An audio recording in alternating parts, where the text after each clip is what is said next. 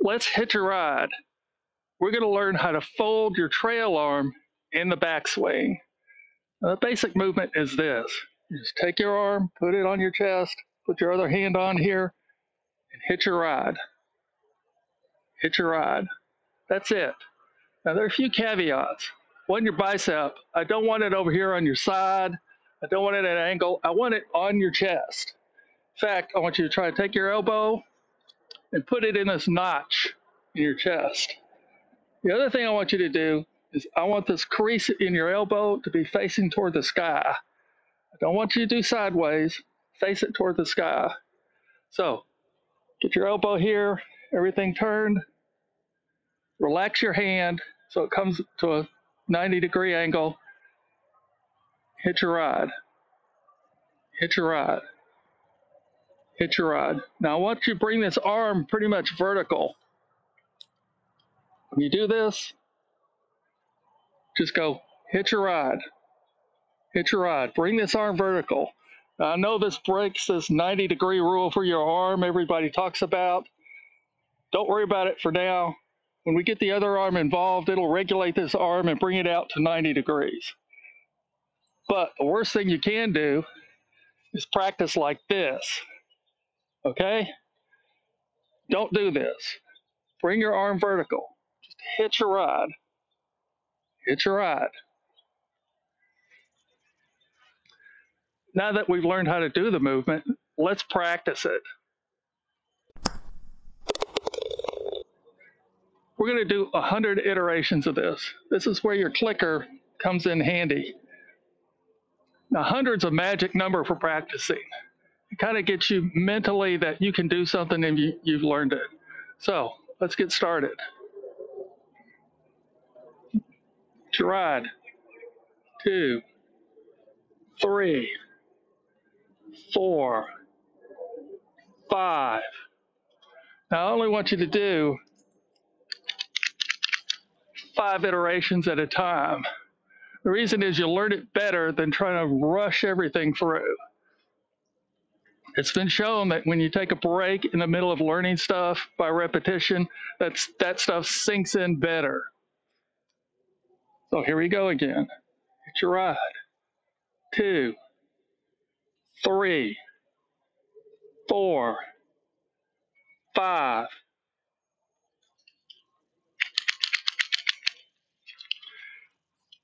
Let's look at it from the side as I do it. 1, 2, 3, 4, 5. Use your clicker and keep your count. Because if you keep your count, then you'll know what's going on. 1, 2, 3, 4, 5.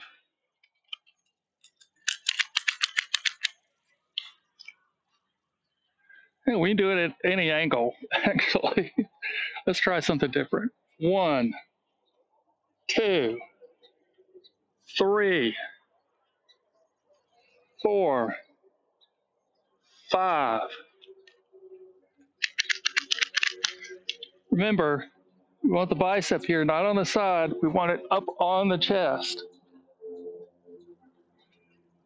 1, 2, 3, 4, 5. We want to put this elbow in this notch. We're kind of overdoing it for practice, but that's good. It's better to overdo it in practice a little bit than underdo it. So, 1, 2, 3, 4, 5.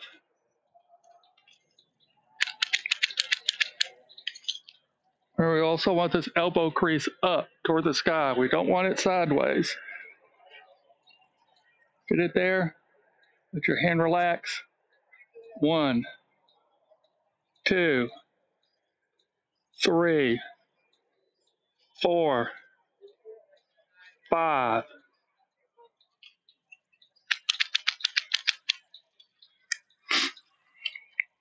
Again, you need to raise the hand up so your arm is vertical. 1, 2, 3, 4, 5. 45. That hasn't taken too long, has it? 1, 2, 3, 4, 5.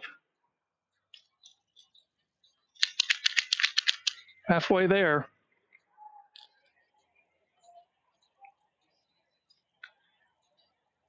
1, 2, 3, 4, 5.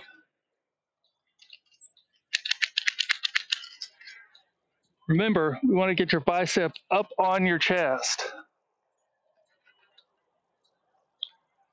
1, 2, 3, 4, 5.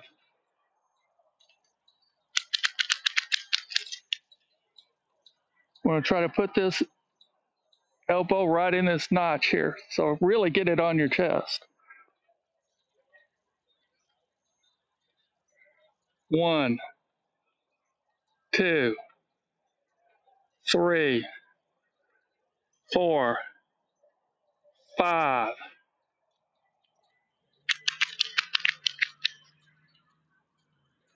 Crease up toward the sky. 1, 2, 3, 4, 5.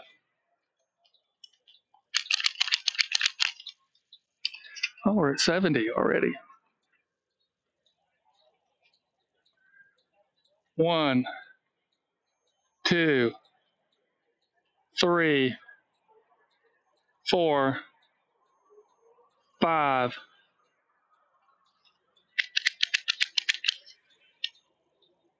I'll do it this way. Get your elbow on your chest. You have to raise your arms to get your elbow on your chest. Do that.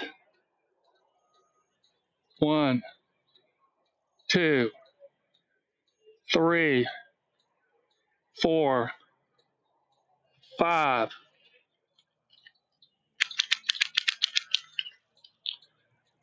Try to put this elbow in this notch. So we want to get it across your chest. 1, 2, 3, 4, 5. Or the worst thing you can do is keep your hand bicep over here as you're trying to do this exercise. It needs to come on top of your chest. And again, raise it up if you can't get it on your chest. Raise your arm up and pull it over, then drop it down onto your chest.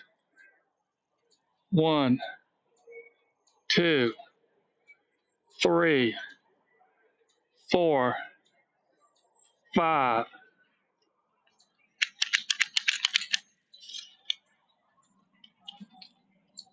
Remember to go vertical with your arm. 1, 2, 3, 4, 5.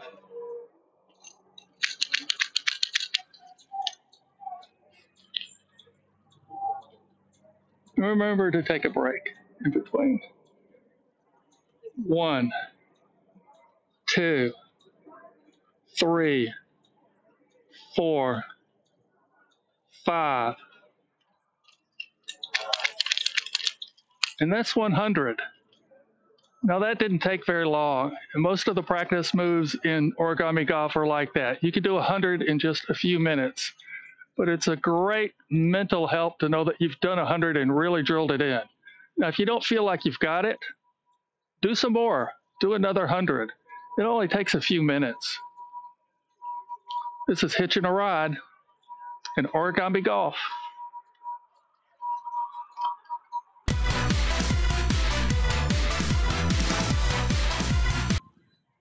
In the Hitch a Ride lesson, I tell people to keep their bicep on top of their chest.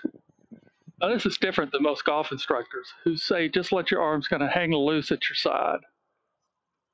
Something else most golf instructors teach, when you get to the top of your swing, what's the first move they teach you to make on the downswing?